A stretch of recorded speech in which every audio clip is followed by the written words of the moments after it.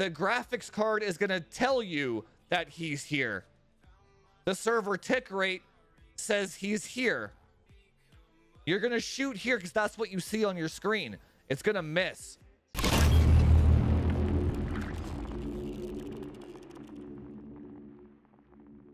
I guess if you were wanting the DLSS 3.0 feature, yeah, but what's the goal there?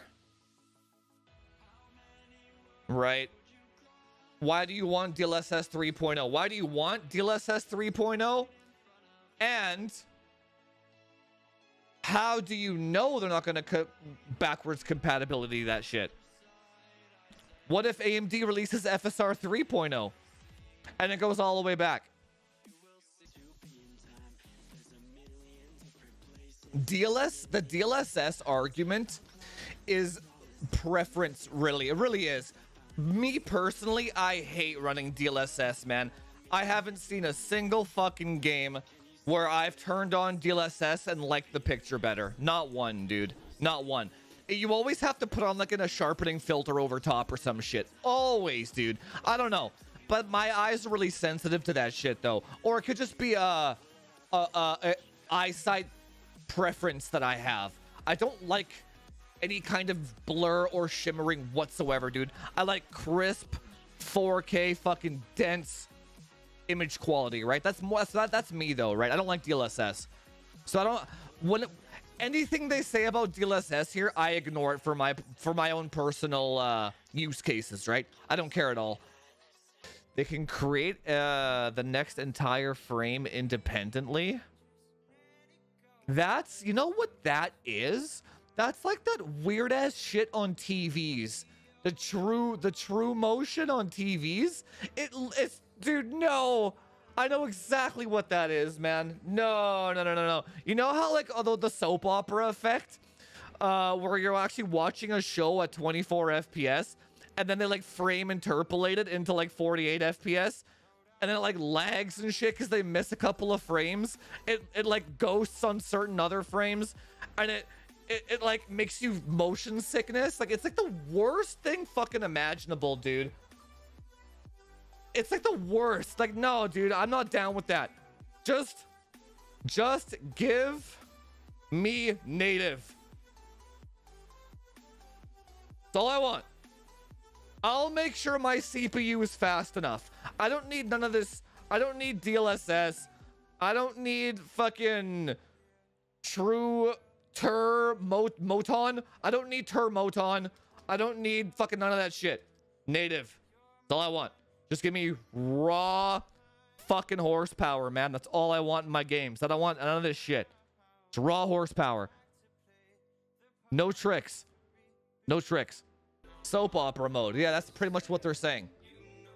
And you know what the weird thing is about the soap? So the only way the soap opera mode would reduce CPU bottlenecks, you have, let's say you have it's not gonna work in esports. I'll tell you right now what's not gonna happen. So it's gonna be fucking terrible, dude. Do not, if you okay. Tor Moton. Okay, we're talking about Tor Moton.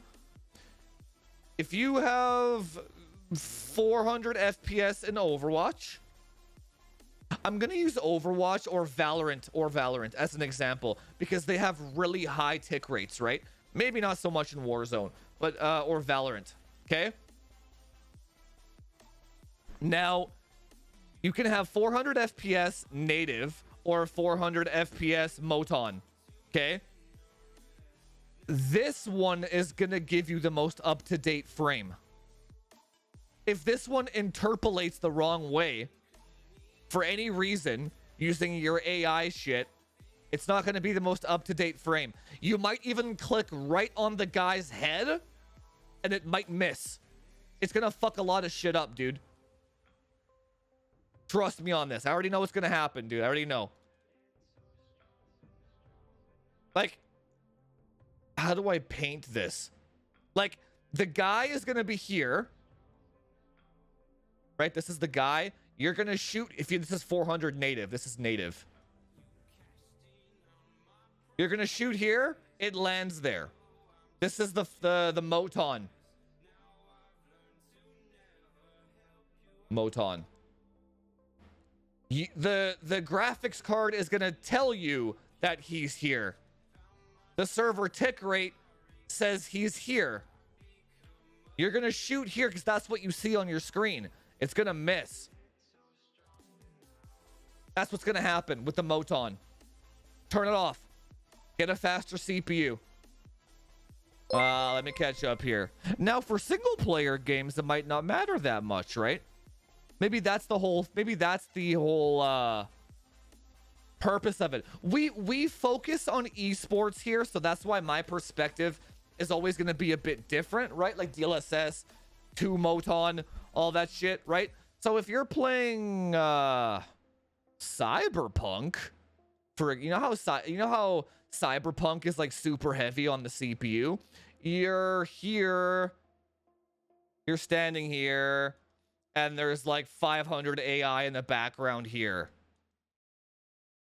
And now if that AI, if that AI can make this person fake, and who cares if they're a couple of pixels off, if that saves your CPU resources, sure, that's pretty cool, right? There's no reason to waste your CPU resources and all that shit in the background, right? And that makes perfect sense. That's like another kind of variable rate shading type of trick that they're going to be doing with that shit, right? But you turn all that shit off in esports, all of it. It all turns off, dude. You know what I'm saying? That already happens in Overwatch so much. Yeah, that's what I'm saying, right? Hopefully they increase the tick servers to remove that a little bit, right? Oh yeah, dude, in Warzone, there's clips out there. It's wild. In Warzone, there's already clips out there where like the guy is here, like slow-mo clips. The guy is here. You're literally shooting right fucking here in the center of the guy the whole time, and the little armor tick doesn't go off. It's the bullets are going right through the fucking the dude, right? That's gonna be way worse with that Moton shit, right? Moton, dude. Yeah, dude. I'm totally fully on board on just broken English and misspelling words now. It's just too good, man. The title of today's stream is like 3090 Ti obsolete,